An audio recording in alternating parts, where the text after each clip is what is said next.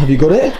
I got it. The first of my supplements to help with my polycystic ovaries. I need to like keep this secret because our address is on the front. Oh, it is? So obviously I need to like not turn it around. I'm trying to be like careful with it. I'm not actually trying to hide the parcel. I just can't show our We address. can't have all you guys turning up at our house. That wouldn't be good. But I've got my first supplements. I literally ordered these a few days ago.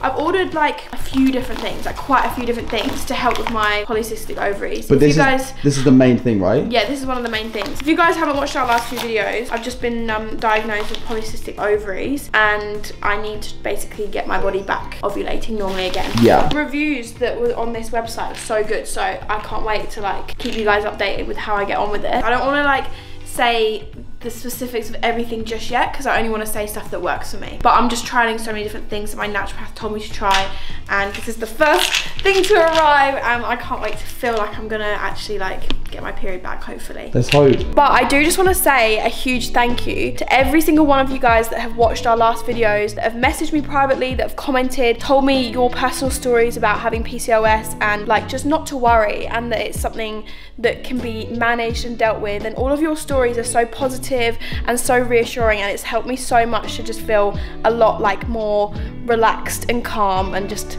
figuring everything out about this thing with my ovaries. But yeah, I just want to say the biggest thank you to you guys because without you I probably would feel a bit more stressed out, so you guys have helped me a lot. Right, I think it's time you tell everyone the truth. Do you think? I think so. It's been a while and I think you need to tell everyone. I think I'm ready. Do you want to help me explain this or do you want to just keep biting my fingers?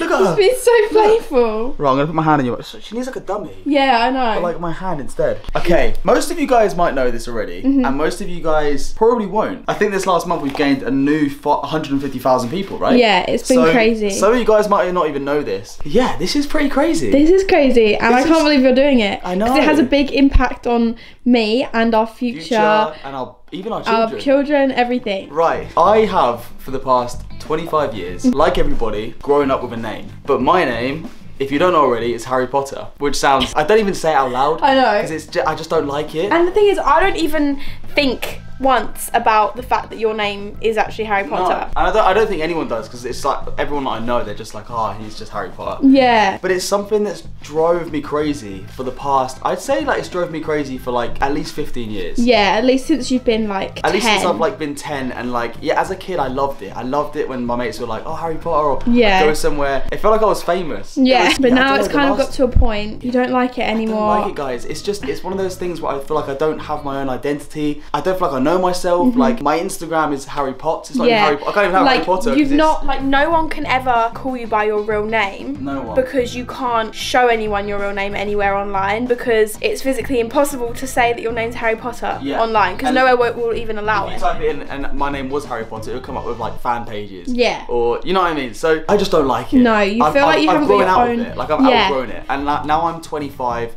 I'm like, it's been a long time since I've had Harry Potter as my name, and I just don't think I want it anymore. So what are you gonna do? I'm gonna change my name. I'm gonna officially change my name, but it's exciting. It's very exciting. I feel like I'm actually like me. But I feel like you need to be a bit more specific. Yeah, I think I do. I'm not changing my whole name. I'm just changing my last name. Yeah. Some of you guys are probably thinking like, why would you do that? It's so cool, because it is cool, right? It is. It's very, very unique. I don't think anyone's called Harry Potter apart from Harry Potter. Especially because I was born before it came out. Yeah. Like it wasn't like, that's another thing. Like my family didn't choose to name me Harry Potter because they were fans. Yeah, it was like before any of it came out. Only by like a few months though. One cool thing that came out of it, and I'm gonna get it right now. This was like, I'm gonna cherish this for the rest of my life. Yeah. This right here is one of the coolest things I can say that's come out of my name. Yeah. And like every time I look at this, it doesn't get boring. No. Okay, it's gonna be kept forever and ever. Those of you guys that are fans of Harry Potter, you'll know that the author who wrote the book and the film, it's called J.K. Rowling. She wrote to me. She did. This bit of paper just here. Really? I mean, technically it's addressed to my dad, but it was written for me. It was. You've got your own personal letter from J.K. Rowling. J.K. Rowling, she's given me like a signed bit of thing of her, like she signed it and everything. And you're even in the newspaper when you're so small.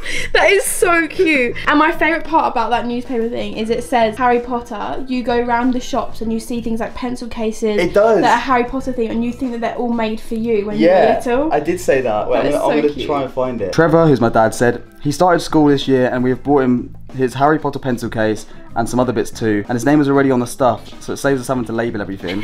But Harry sometimes thinks that all the Harry Potter merchandise is made for him specifically. That is so cute. I remember that. I remember being in school and having my own pencil case, and I'd be like, look. That is very, very cute. You don't want your name to be Harry Potter anymore. I don't. More or less, I just don't like it. Yeah. I just don't like it, and like, although it's my family's name and stuff like that, like, come on, I'm called Harry Potter.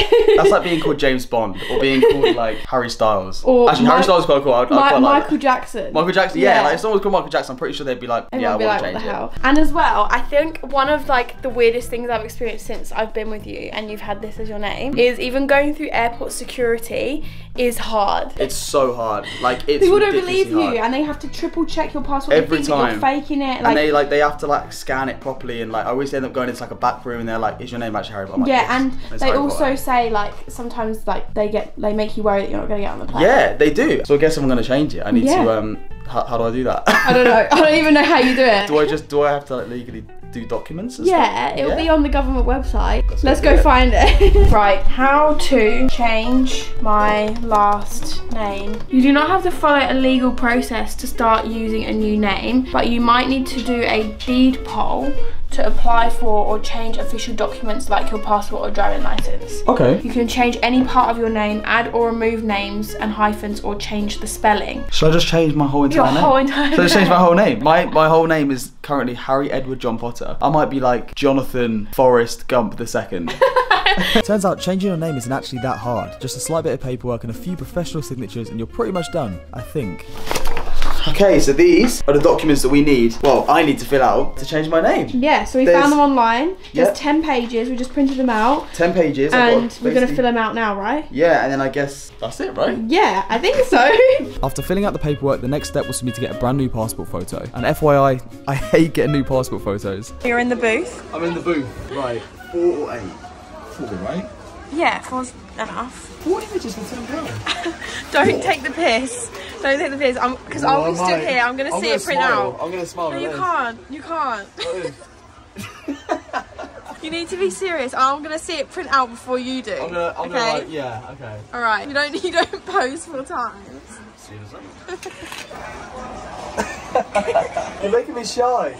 No, you can't smile. Oh my god. No, I didn't know it took the picture.